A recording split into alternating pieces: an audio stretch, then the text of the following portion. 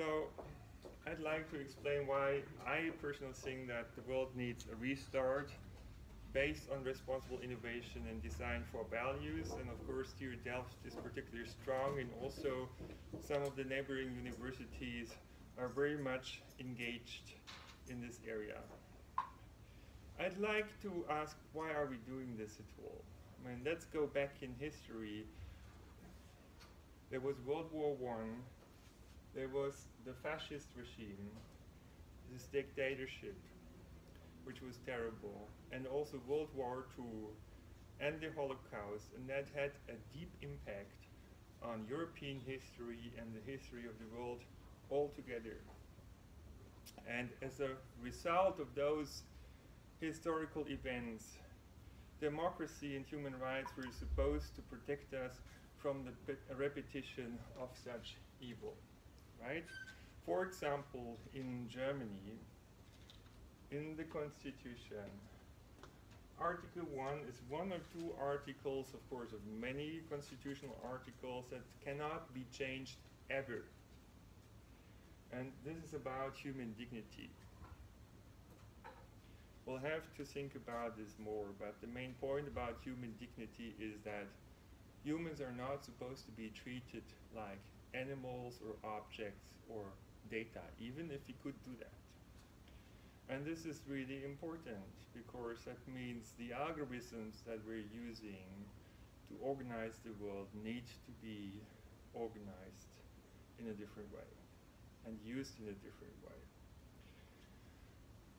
In the past decades, we've seen a number of key decisions that has basically determined the course the world has taken.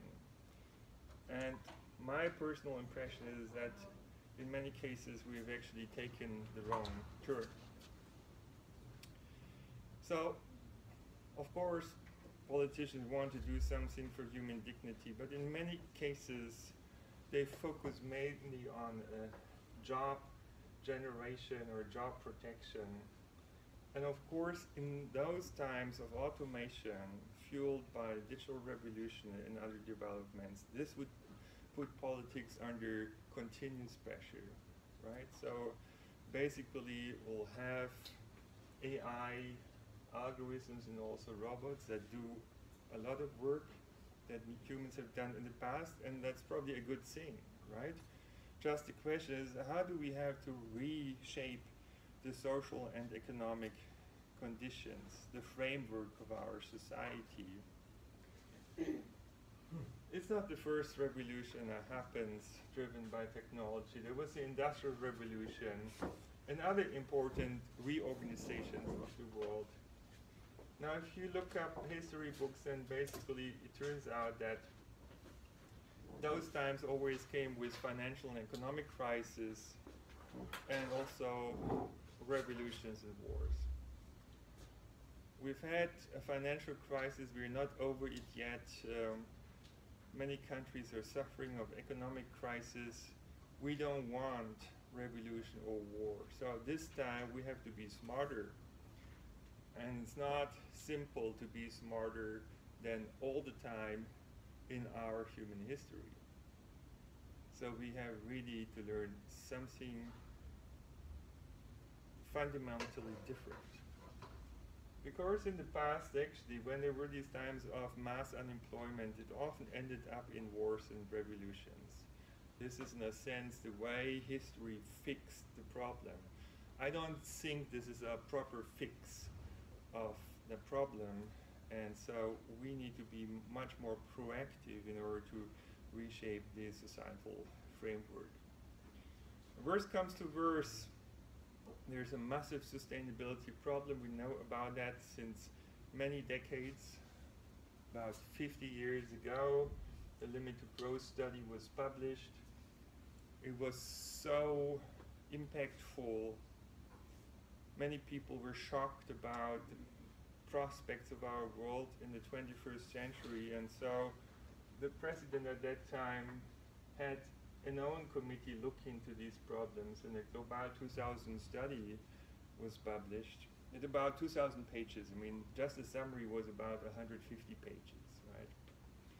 to give you an idea, not the one-page abstract.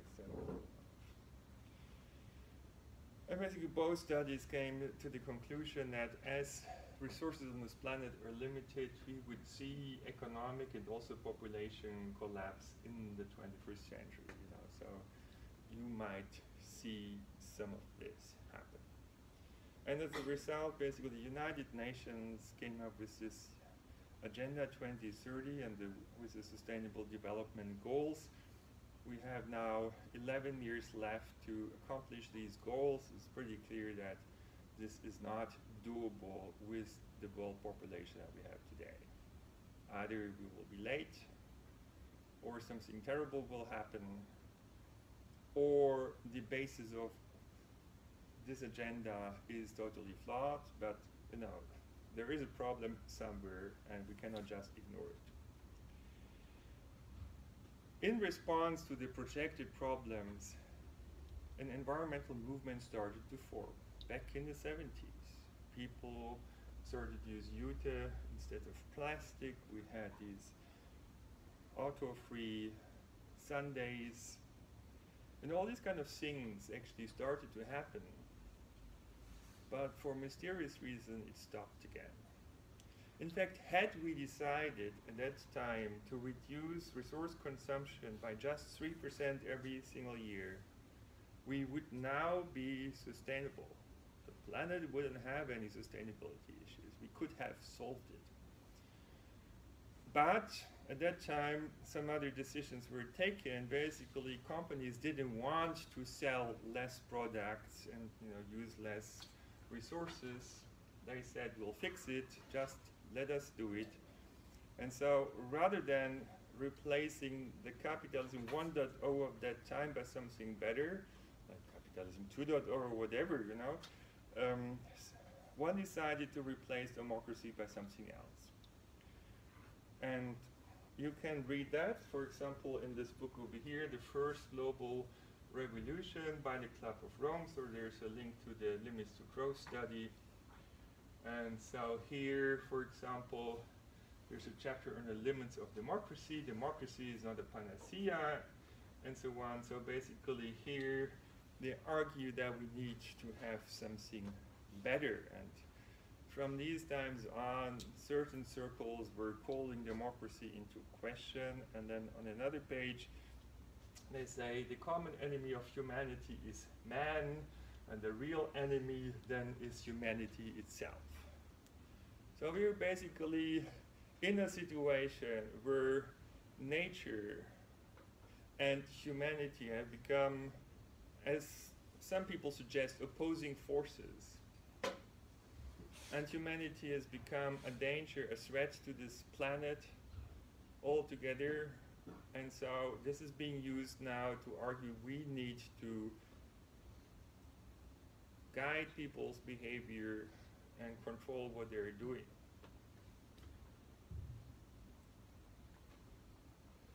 So the overpopulation that people often talk about, I personally think has been caused by irresponsible business practices of some industry like the oil industry, and I will argue why. Because this business has been spread around the entire planet. In this way, it has created growth, but also a growth of the world population. It has fueled, through fertilization of this planet, the growth of population, and we know exactly what happens if we do such a thing. For example, if there's a lake, and you put some fertilizer into this lake, too much actually. We're talking about nitrate and things and phosphate and things that in agriculture sometimes are put out in bigger quantities than should happen, and then what happens is basically those lakes will cause a large growth of fish and plants and so on, and after some time basically the ecosystem is collapsing, fish are dying in large numbers, and then there are laws that basically charge the person responsible for doing such a thing because that person has created an environmental disaster. in that lake. We have done basically the very same thing for the entire planet. Right? And so basically if you over-fertilize, then what you expect that at a certain point in time there would be population collapse as you basically reach the carrying capacity of that ecosystem, in this case the planet. In fact, these are the projected numbers. They're certainly not exact, so you can argue about it, and some people say this is wrong and that is wrong, but at least you can see that death rates would skyrocket sometime in this century if we just let things go as they've been in the past. So basically the system that we had in the past that was serving us well for a long time is not future-proof. It's not sustainable. It will not work forever. This is what we know. So we need a systemic change. And in fact, systemic change has been started. After September 11, in fact, a new kind of society has been rolled out, a data-driven and AI-controlled society, and justified with war on terror and other arguments, right? And so basically a lot of data is being collected about us, but also about everything, like the resources of this planet. The idea is, of course, that resources get short. We need to know where all the resources are and who is consuming them and all these kind of things, right? And so basically a lot of personal data has been collected, and some companies know pretty well what you think and what your personality is and how you can be manipulated to think or feel certain things or decide or do certain things. And in fact, Tristan Harris, who's been working in a Google control room, as they call it, explains in his interesting TED Talk how a handful of tech companies controls billions of minds every day. So that's kind of the outcome, and that was kind of justified by saying, oh, we need to change the environmental behavior, the health behavior of the people, and so on. So, we'll make that in a painless way by changing their way of thinking. But in fact, of course, that is mind control. And in fact, it was even going so far that people started to consume less. Of course, for today's economic system, there's nothing worse that can happen, because this system needs growth in order to compensate for the debt spiral and to produce new jobs given automation. So basically, when people consume that, which would have been the right thing to do, companies started basically to force people to consume more by ever more sophisticated marketing strategies, including neuromarketing. I mean, highly personalized messages that would really get you. And also, politics has used it for election manipulation. Whoever did it, I don't want to say this country or that country or this company or that company. I guess there have been a lot of players manipulating election with these kind of tools, right? So neuromarketing is the thing, and basically the idea of those people who like it is that they would like to have something like a buy button, and so whenever they think you have money to spend and they want to sell you something, like to have a digital button to press it and make you spend your money, right? And a lot of things have happened. So digital companies have been thinking about reshaping the world. Now we have a new currency, big data, we have a new legal system, code is law, we have a new economy, the attention economy, we have this nudging society, a new kind of politics, and some of that was intentional, right? It was clear to those people that they were breaking the rules or even the laws. They wanted to do that because they thought this old system and maybe democracy included. In fact, some people have said it's an outdated technology.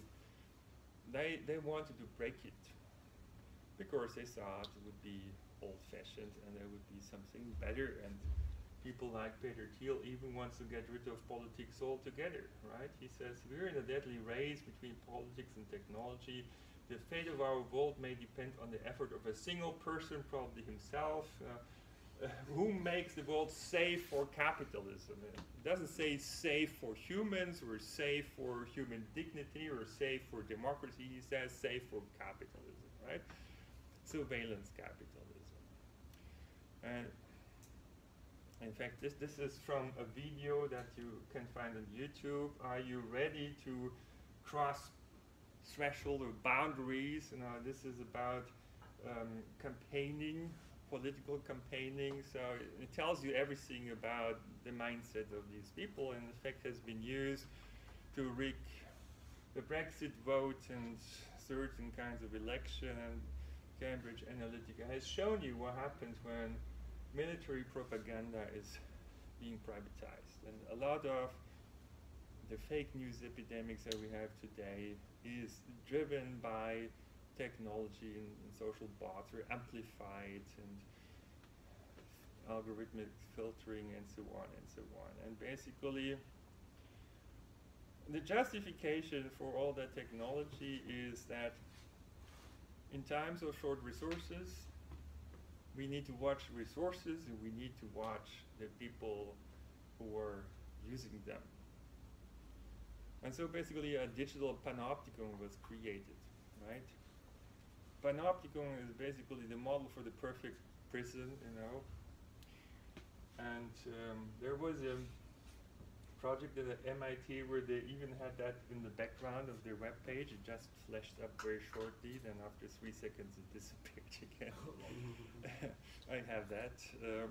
But anyway, these kind of, we have these circular structures everywhere, like this GCHQ, for example, a British Secret Service, looks a little bit like Panopticon. Is it by chance? I don't know. But so the idea is to come up with something like Karma Police, a program that would create a citizen score based on what everyone is doing or not doing, including the videos you're watching, the radio music that you're listening to, and all these kind of things would get plus or minus points. And so the idea is, when resources get short, we need to distribute them in a just and fair way, and we need to figure out who deserves scarce resources and who doesn't deserve them. It's a digital judgment system. It's not just pre-crime or predictive policing. It goes much further than that. This is an all-encompassing system, basically, to manage society in the future. Now, the question is, how just would it be? And let's take a very simple example of Google counting citations. I guess every one of you is using Google Scholar, right? And so this is a snapshot that I happened to make on March 1, 2019. Let's just have a look at Reto over here. He was cited by 54,299 papers. 54,000. Remember. Remember this. Now, April 7, after this, just a few days after this, there should have been more citations, right? Instead, it's 53,159, so it's 1,000 citations less. Why is this happening? Because it's not a database approach, it's a big data approach. Similar example over here. Just by coincidence, I made this snapshot on March 18, 2019 about somebody, and you can see 3,275 citations. April 6th, a couple of days later, 3,270, and 5 citations lost. And similar things like 2,308 versus 2,305. So, in fact, yeah, citations lost. So if they cannot even count citations, how would you want to be able to come up with a fair and just picture of your entire life? In fact, there has been a lot of discussion about discrimination of women, of people of color, and so on by algorithms, and that's an issue, in particular if you're talking about serious shortages of materials, of health services, or maybe even about life and death situations. So this kind of technology has been, as far as I can judge it, developed in Western countries, but then it was spread to autocratic countries, and so their technological totalitarianism, as we would call it over here, was tested. I mean, I admit that in China, many people say it's a good system. Here we wouldn't see it as a system that we'd like to have it in Europe or in the United States. But you know, there is a possibility that this would be re-imported. And from my point of view, this is a totalitarian system. There may be some disagreement, and that's fine. That's why we have scientific discussions and controversies and debates. But I mean, there are containment camps for apparently 1 million people. And so this is not just about collecting credits while you consume or you go by bike rather than by car or something. This is something more serious than that. And then several political leaders have started to question human rights also in democratic countries. So one day you could read this. Erdogan was mentioning Hitler Germany as an example.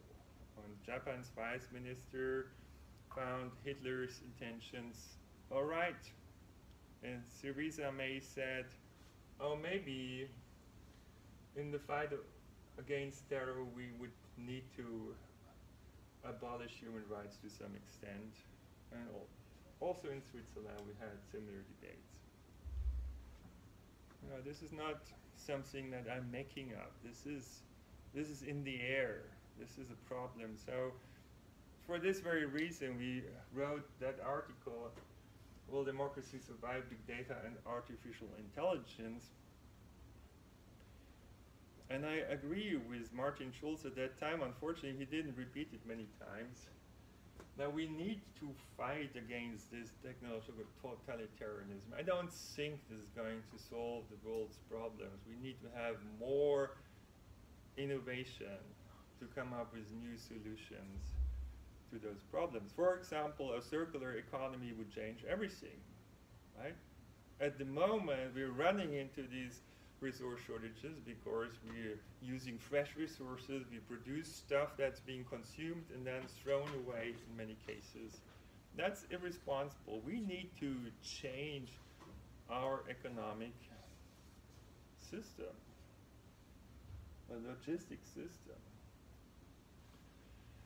So I would say something like a power grab has happened by digital means. You know, before in Europe and elsewhere, we had democracy as the framework and capitalism as an operation system for our economy, and then in the meantime, sometimes it appears to be just the other way around, that capitalism is the framework and democracy is kind of the garnish, and so surveillance capitalism has replaced democracy, and now we have a market-conformed democracy, as they euphemistically are saying. And so basically,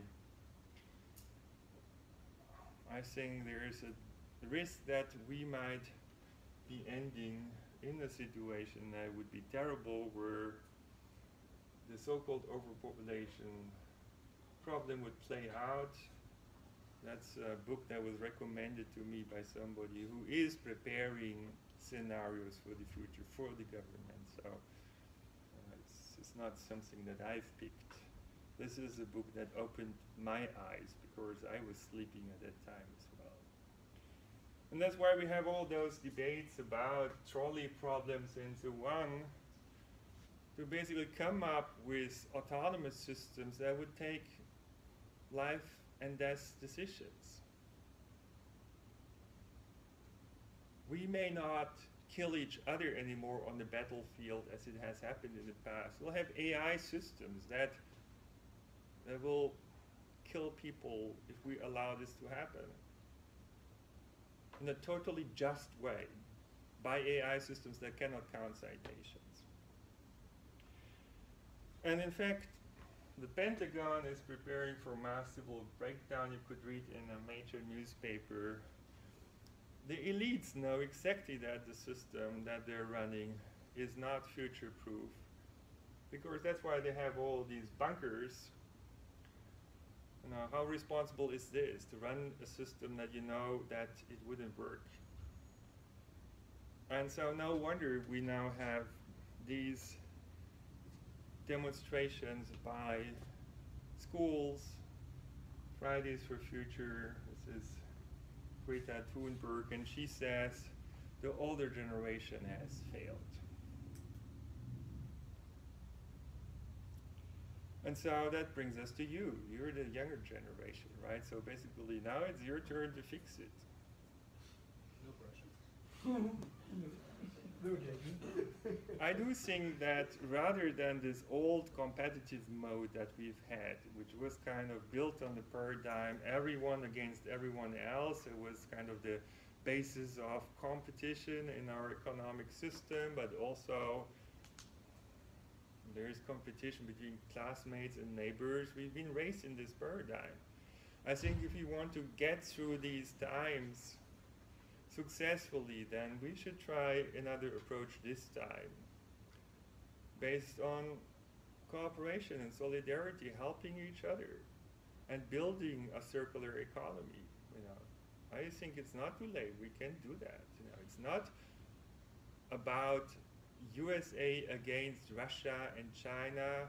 No, this time it should be about USA and Europe and Russia and China, Asia, Africa, you know, all together. Let us sort it out, because everyone has skills and knowledge and talents and resources, and so don't repeat the mistakes of the past, because we've always done these wars and revolutions and terrible things in those times. Now this time, let's be smarter, let's do something else. And I very much like this PhD school, because there are quite a lot of innovative ideas that are coming up, and we had a seminar already a couple of months ago. That's the second one, there will be a third one. And it's about the question, can we engineer a more responsible digital future? And in fact, people are now talking about digital ethics. It has become even a business field, I would say. Companies realize that they need to do something, and they would be able to make money with ethical technologies. We need to learn to design for values depending on what you want to do with the systems. I mean, on the application domain, privacy, self-determination, fairness, and so on. Dignity, happiness, well-being. And we need to resist the temptation of inappropriate generalizations. And so basically, yes, in principle, of course, you could use an algorithm that has been created for a huge logistic system or for an entertainment park or whatever. You could roll it out on cities and over this planet and organize people like objects, but this is not appropriate, right? And that's the temptation. You have this algorithm that works for logistics, and then couldn't we apply it basically to organize chicken and pig farming more efficiently? And maybe, yes, you can. And then the next thing you would do is, oh, let's expand our business even further. Can we use it? Basically, you hunt down terrorists or find criminals and turn them down, and then maybe we can expand predictive analytics to unemployment, and then some, doesn't have to be the Chinese people, some test crowd of people, and then in the end everyone, I find this problematic because, as I told you, human dignity is exactly about treating humans different from animals and treating animals different from objects. Just, as an example, perhaps Tinder, everyone has heard about it, nobody has ever used it, I know. But the point is, you would swipe away people into a digital waste basket, basically, right? So you would treat people like objects. And now it's haunting people. So basically, what this article was saying, oh, actually, there are less and less people who have sex. And partly because they have so frustrating experiences that now they're being shocked, they're being treated like objects in a shopping mall. And that's a very frustrating experience, right? And so basically, this is a boomerang effect.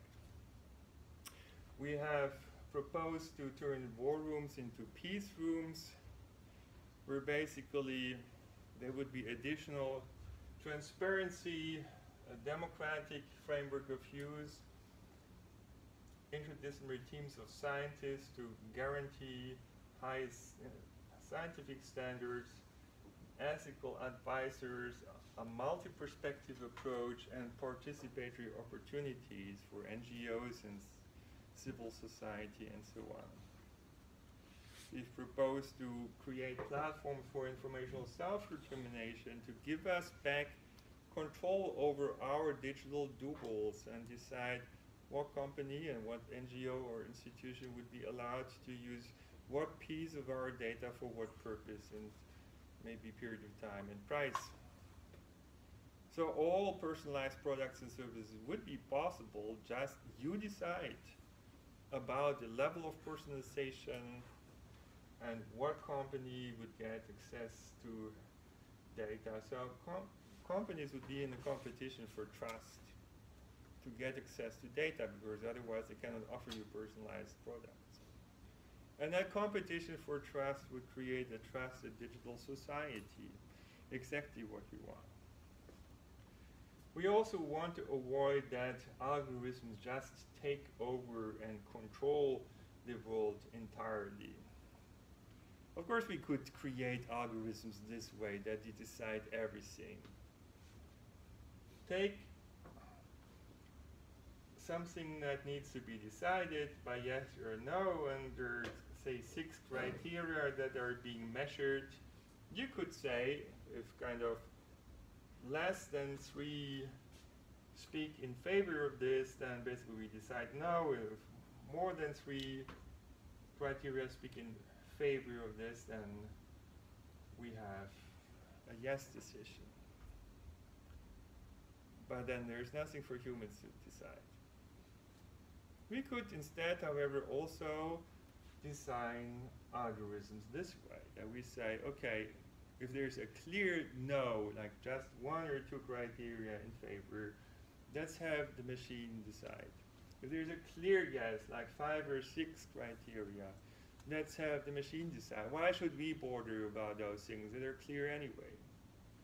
But there are these boundary cases where it depends on how important is this criterion versus that criterion, where it makes sense to weight it. And you may want to have a say. And so we need to learn to design for meaningful freedom in times of algorithmic control. We can also learn to upgrade democracy digitally And for this, it's good to know what democracy is about. It didn't happen by accident, I would say. It's the outcome of a long historical process of wars and revolutions and learning processes. And so we shouldn't just throw it away. We should at least think about all those things and how important they are for a system to work well and create a framework for a thriving society. And in principle, we could learn to build this into our platforms, at least some platforms where it's appropriate. So again, this is about designing for values. Actually, in Zurich, we have started to work on such platforms such as Empower Polis, even won the ETH Policy Challenge. And people have started to think about smart cities in new ways. Well, in the beginning, it was all about automation of cities, as if it would just be a giant supply chain, technology driven. Now people say, okay, should be technology enabled and city led, and then there should be co-creation by citizens, and there should also be designed for values. So now it's time to upgrade those old concepts of smart cities and bring citizens back and civil society and in our talents and skills and interests, right? And among the measures that we have proposed to unleash mass innovation and creativity was City Olympics, where basically cities and regions around the world would enter a friendly competition every few years to come up with new innovative solutions to the problems that plague the world. There would be different disciplines, like reducing climate change, improving energy efficiency, improving resilience or sustainability, or peace or solidarity. And cities and regions would pay for that kind of mega hackathon, which is spent over several months, and all the stakeholders could contribute to it. Cities would be in this competition to come up with smarter solutions and also invest into new technologies and increase awareness of the problems and what we can do and all these kind of things. And then the solutions would be open source and Creative Commons. So every city could take it, develop it further. Companies could combine different solutions and lift it to an entirely new level. So this is not just about competition. This also has this cooperation phase where all those different approaches and ideas can be tied together, and combinatorial innovation will be unleashed in all the countries together. So wouldn't that be exciting? This is a positive approach towards a challenging future. And this is what we should do. So a new approach that I'd like to call localization: think global, act local, and diverse. That means we need to make more experiments. Some will fail. We need to learn from each other. We should help each other. This is how to work our way forward in these challenging times, I think. And so I'm very glad that we have this PhD school over here, Engineering Social Technology for a Responsible Digital Future. And we have 8 PhD students, and we have structured it basically in 3 branches: trust and reputation, resilience and participation. Each of these branches will be giving some insights into some of our activities today, and we have invited complementary external speakers too to have an outside view, and of course we'd also like to encourage debates